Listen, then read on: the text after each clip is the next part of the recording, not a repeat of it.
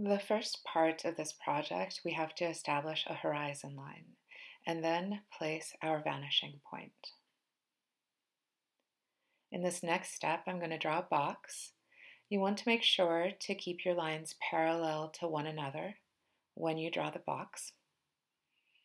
And then you'll see that I'm going to go over my lines a couple of times.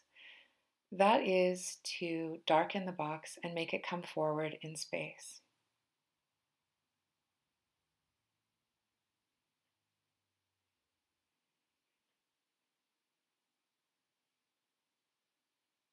You're then going to take your ruler and you're going to line it up with every corner and draw a soft line to the vanishing point.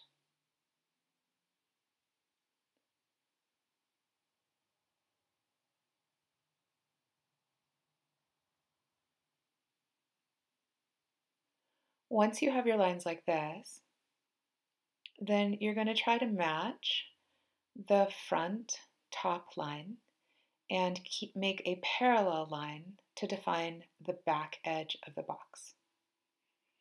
Sometimes it helps to place your ruler in an incorrect way like this, so that then you can adjust it to make it parallel to the front line.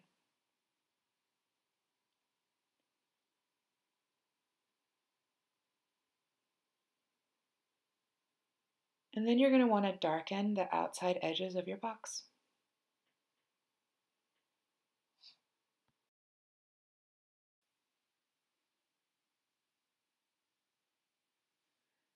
I've changed the color of my pencil to red so that you can see the line that defines the inside of the box.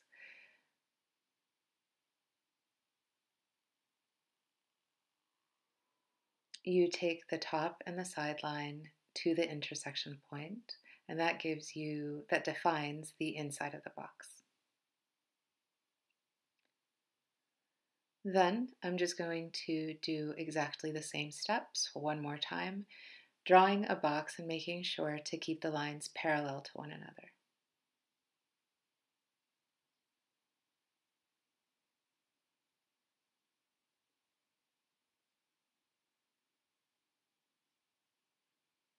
Taking the corners to the vanishing point. Now keep in mind that this box is going to look a little different than the first one because of its location. It is directly under the vanishing point, and so we will only see the top and the front plane of the box. I'm switching colors to show you or to define the inside of the box, going from the corner to the vanishing point, and then simply connecting the top point to the intersection.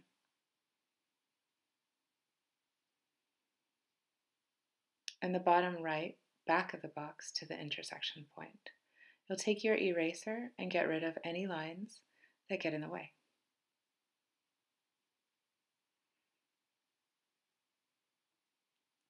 Following the same system, I'm going to draw a rectangular box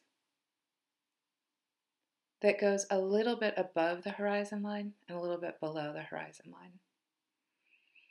You're going to take all of the points to the vanishing point,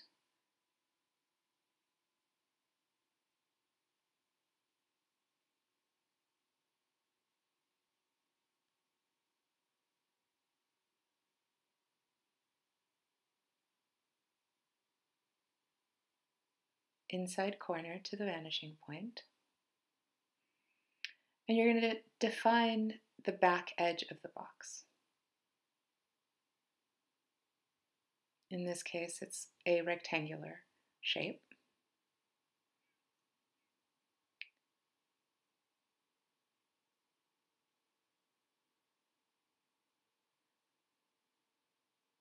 Connecting the back plane of the box.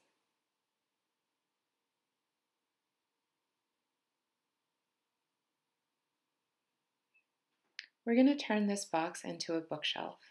And so I'm taking the ruler there and I am spacing out. In this case, I'm doing it at every 1 inch.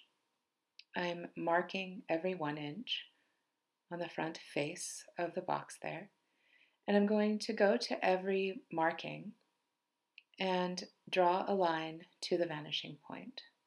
This will define every shelf.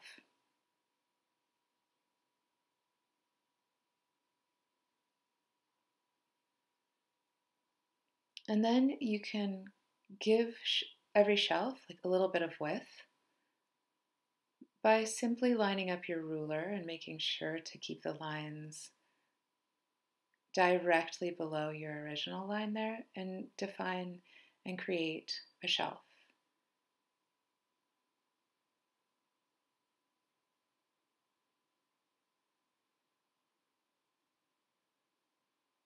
You're now drawing through and creating the front face of the shelf there. And then you're going to take every point on the right side of the rectangle and connect them to the vanishing point.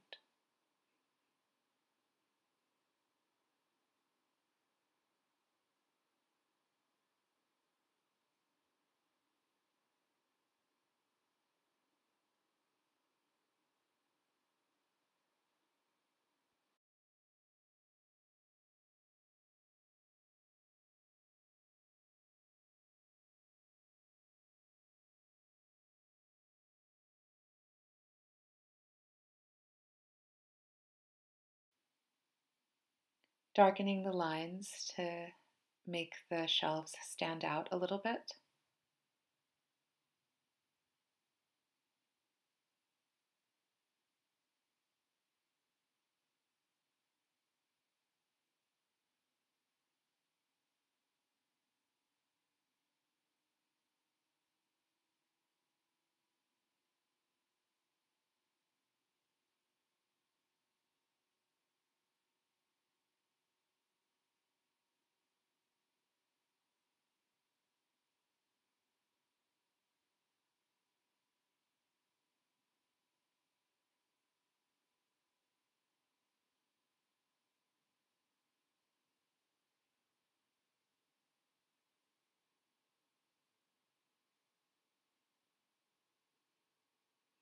Now we're going to work on stairs. You're going to create a triangular form. I'm keeping mine at about 2 inches high and 2 inches across. You're going to connect the corners to the vanishing point.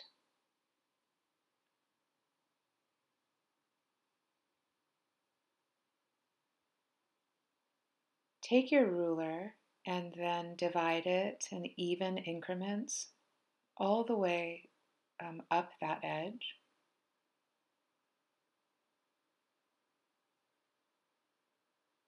This is going to define the stairs for you. So these are just your guidelines. You're going to take this line all the way across.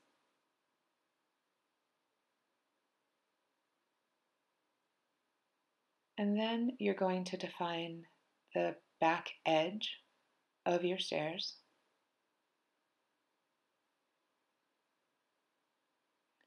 Take your ruler and go from that intersection point to the vanishing point.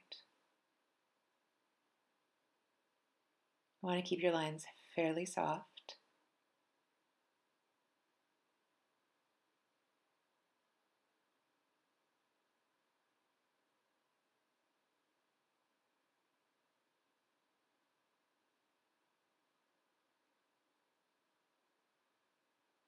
And get rid of your construction lines.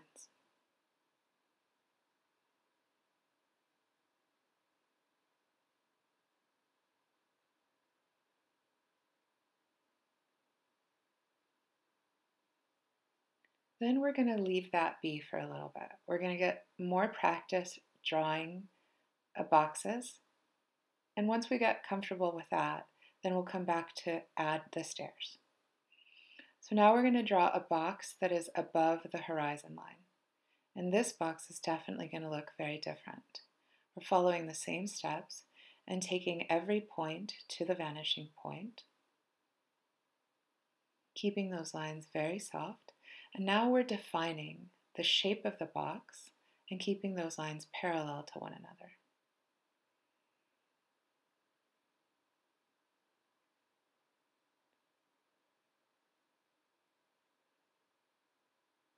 Then I switched colors there in order to draw in the inside plane of the box.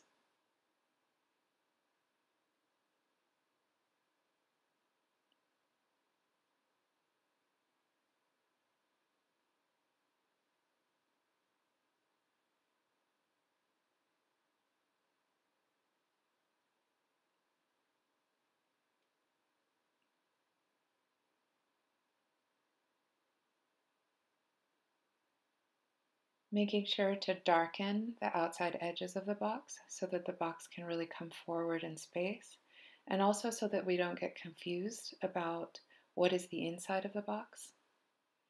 We're going to follow the same steps and draw another box that is above the horizon line. And then we're going to draw a box to the right there that is above the horizon line. You're going to want to make it long, rectangular shape, and we're going to work from a cube there. You're going to want to subdivide the box like that and do the same to the back. This is going to give you the points so that you can draw a circular shape here and keep it fairly even. And you're going to do the same to the back square.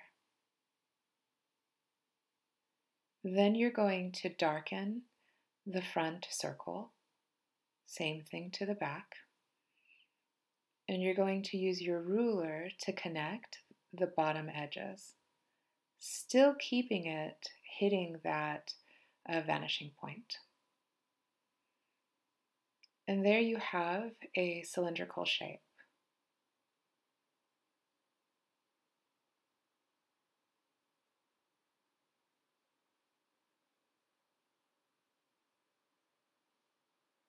Get rid of some of the construction lines. And there you go.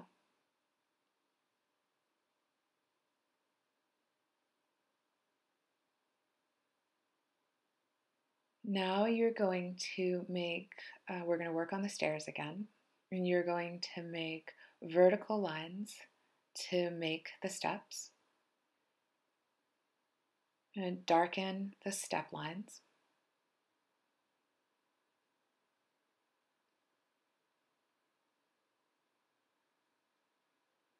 Darken the corner or the edge of every stair.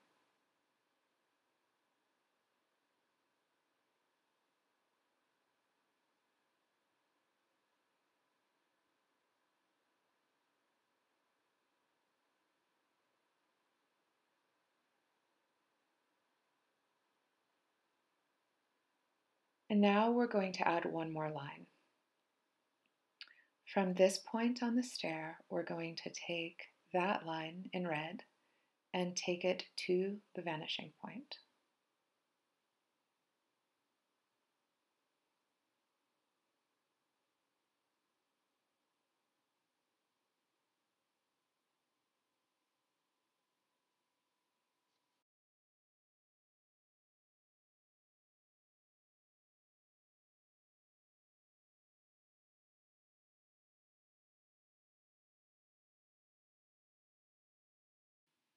We're going to do the same thing to the back and then add a little bit of shading there just to give it a little bit of volume. The next step on this box, we're going to create a shadow shape. We're going to extend these lines out and then use this corner angle to give us the length of the shadow. Make sure that that line goes to the vanishing point. And we're going to add a little bit of value. We're going to make a value step of 0, 1, 2, and 3.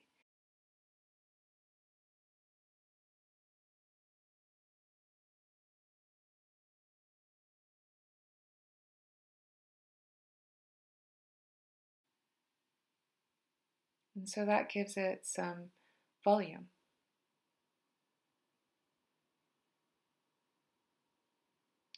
Now we're going to make a table. This is the top plane of the table. We're going to give the tabletop a little bit of width by dropping those lines down. This table is going to look a little bit different because it is slightly to the right and below the vanishing point. So now we're going to define the legs, making sure that the legs are even. We're going to use the construction line of a cube there in order to know where the legs end. Give the legs a little bit of volume.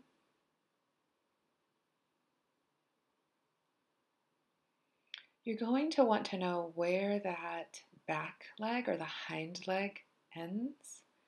And so by taking the line from the corner of the front leg to the vanishing point, then you'll see where that hind leg lands. And you will also notice that the hind leg is not in our line of sight. So now I'm drawing a little book that's sitting on top of the table there. And it's simply following the same system that we've been using all along. I'm going to add a rug underneath the table there, making sure that all of my lines go to the vanishing point.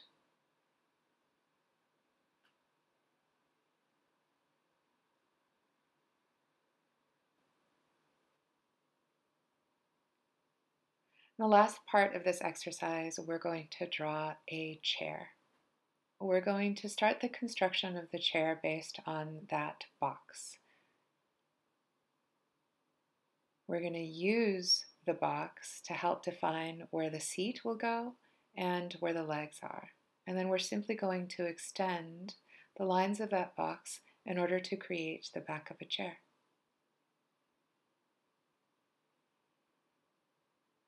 You're going to create some width to every line so that it looks maybe like a wooden chair. And then you're going to clean up any of your construction lines that are getting in the way.